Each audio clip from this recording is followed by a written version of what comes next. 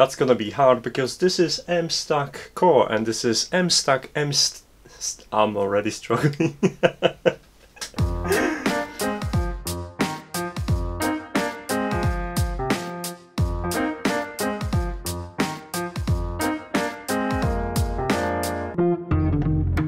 Hey guys, I am super excited because I decided to make a video about this instead of making a video about Alexa. Alexa's gonna come later.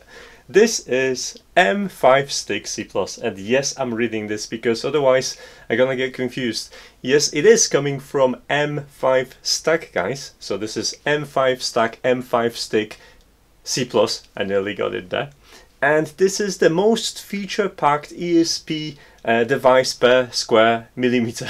And why am I saying this? Well, just look at this. This is smaller than a thumb, and I'm gonna go through a list of things that this support, and this is insane. When it comes to ESP32, this is probably the closest you're gonna get, and the difference is, well, spectacular.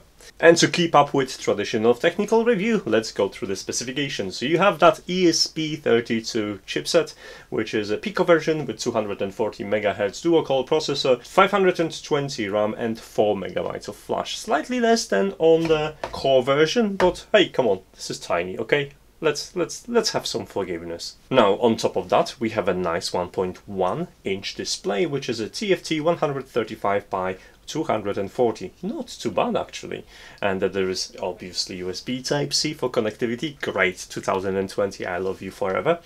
And a Groove type connector with I2C connectivity, or you can just assign UART if you want to. That list isn't over. There is a real-time clock, and since there is a real-time clock, it means that there is also a battery to support this.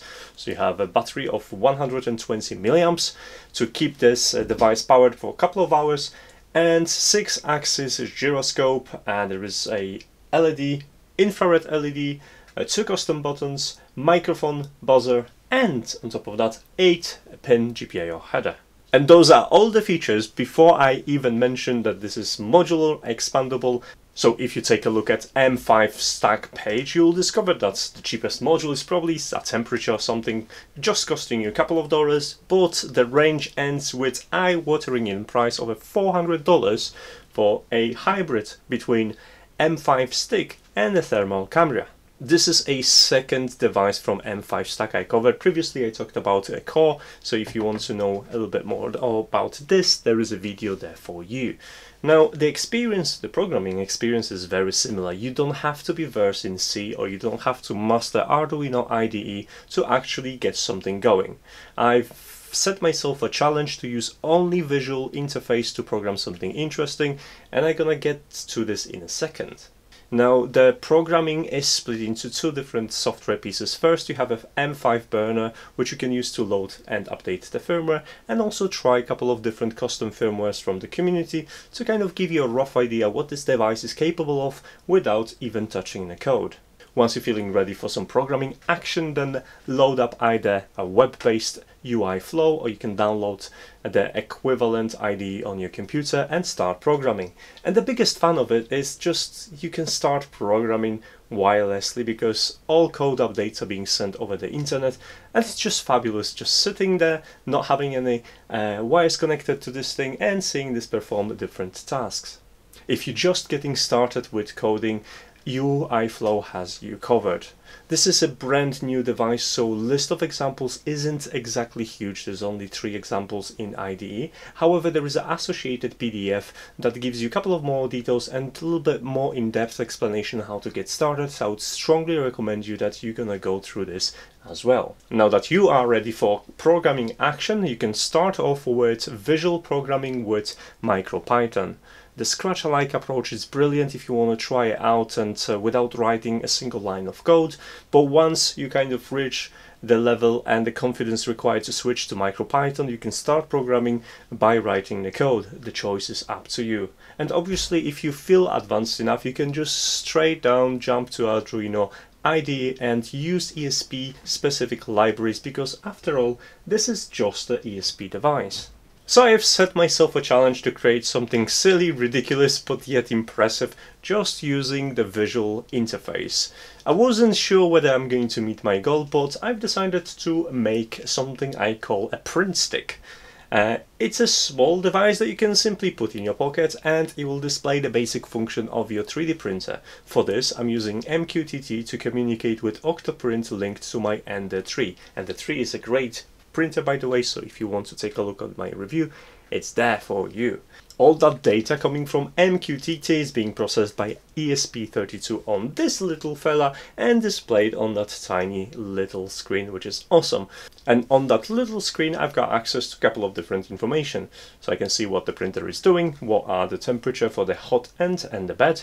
They also change color based on the nominal settings. There is access to how long the print has been going on using real-time clock, which means it also resumes when I power cycle the device.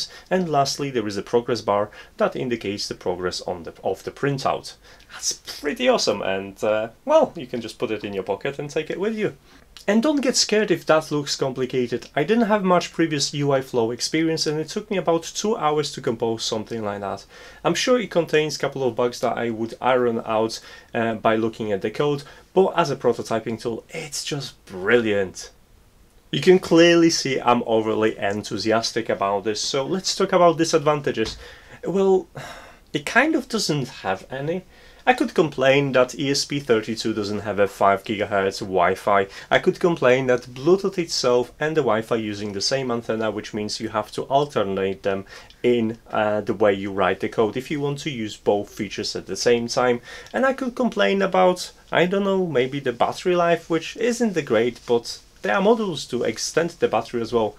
Frankly speaking, this only costs $14, so it's so much cheaper than a kit like that and offers almost as many functions as the fully fledged Fire development kit. So as a choice, honestly, this is really cool if you just want to get started. I would like to thank M5StickC for sending me this so I could take a look. I'm definitely in love with their products and this is not the last product I'll be talking about for sure. So if you are interested in this, obviously there are links to the product in the description of the video. Now do me a favor, share this with anyone you want to introduce it to programming, because this is probably the best way to get started. It's inexpensive, accessible and literally quite fun. You know this section, you know how it works. This is where I pitch my Instagram, Facebook, Twitter and all social media if you want to get notification whenever I post something. I do not have a posting schedule, so if you don't want to miss it out, it's the best way to get the notification about this. You probably know how YouTube works, I'm not going to explain this at all. So with that said, I'm gonna say my goodbyes. Take care guys, bye!